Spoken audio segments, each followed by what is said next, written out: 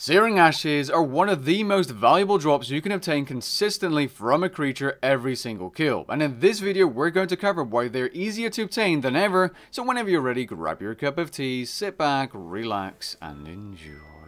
If you enjoy all kinds of Runescape content and want to stay updated with the recent news, be sure to subscribe. Searing ashes are used for two different things in Runescape, being creating aggression potions and for prayer training, although I will say it's actually inefficient to use searing ashes for prayer training because you can get more experience per hour using a powder of burrows and then simply using dragon bones and burying those at the bank.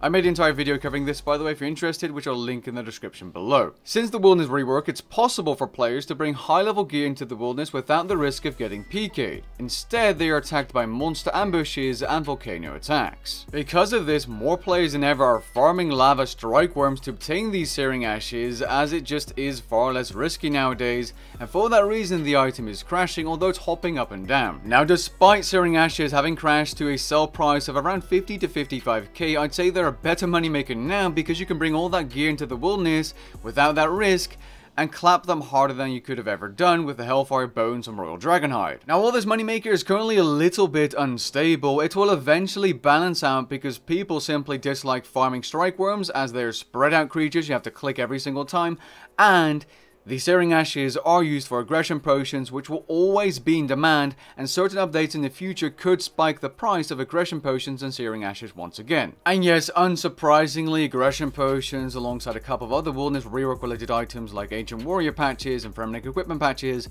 are of course also crashing. Okay, so what do you need to take down lava Strykewyrms? Well, you need level 94 Slayer, and I'd suggest having at least 80 plus combat stats in the style you're going to be using. It does not matter which style you use, although it's worth pointing out that if you're using melee, you're going to aggro the dark beast nearby far more often, and that's annoying. In terms of useful things, I highly suggest having the Death Note Archaeology Relic Power or Magic Note Paper to note these searing ashes. Sometimes they also drop additional noted ashes, which are already pre-noted by the way. Bringing along or having an advanced gold accumulator on your tool belt is useful because these lava Strykewyrms drop a bunch of coins. Having your Slayer Helmet on your Anachronia Slayer Helmet stand is of course going to be useful if you're killing these on task, but you do not need a Slayer task to kill these at all. Now, if you want this method to become a less click intensive, having a legendary pet using the scavenging perk set to notes and ashes, or just to ashes if you don't have the Death Note relic, is amazing. These can be bought through rune coins or through the oddment store. An essential item to bring along in the Wilderness is the Infernal Puzzle Box, as it gives you both damage reduction and increased damage against monsters in the Wilderness.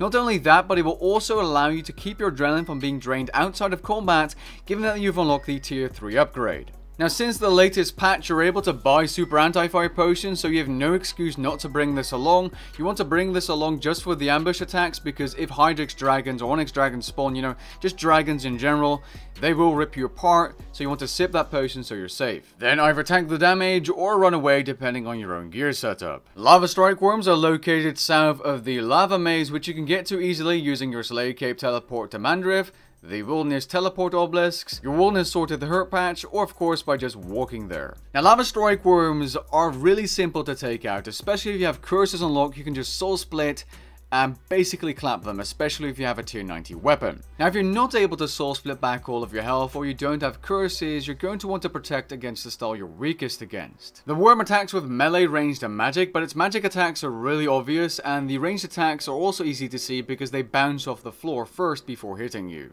That is if you want to prayer flick against these creatures. It also has a mechanic where it drags you into melee distance, and you have a few seconds to move out of the way by using surge or by walking before it comes up and slaps you. And remember to never stand underneath the Strykewyrms because you'll bleed typeless damage. The only other thing you need to watch out for, of course, is the Wilderness threat level system, as it will go up as you're killing these Strykewyrms, and you'll get higher hitting volcano attacks, which you can pray against by the way based on the color, if it's green ranged, blue magic, and so on, or the ambushes, where you want to sip your super anti-fire potion to be safe from those dragons if they do spawn. With the mechanics out of the way, all you really need to focus on is making sure that you're picking up every single searing ash drop you can get, and if you can bother some of the other drops as well. I personally area looted the noted drops every now and then alongside the rune salvage and enchanted bulls. I also like to pick up the fury sharks in case I ever need those in the future. While killing these, you have a 1 in 12,288 chance, off task that is, to receive a worm spike, heart, or scalp, which will be quite valuable and a nice addition to your session. If on task, they're a little bit more common at 1 in 6,168 per item. Now in terms of kills per hour, I got around 290, which results in around 80 million GP per hour, or more if you include the chance of obtaining those rare drops. Now even at a lower kill per hour rate, you'll still be making consistent GP from just selling those searing ashes, and they will be a good money maker for years to come. With that being said, I hope you guys enjoyed this video and found it helpful. If you did, leave a like down below and maybe even consider subscribing, and I'll catch you guys in the next one. Peace.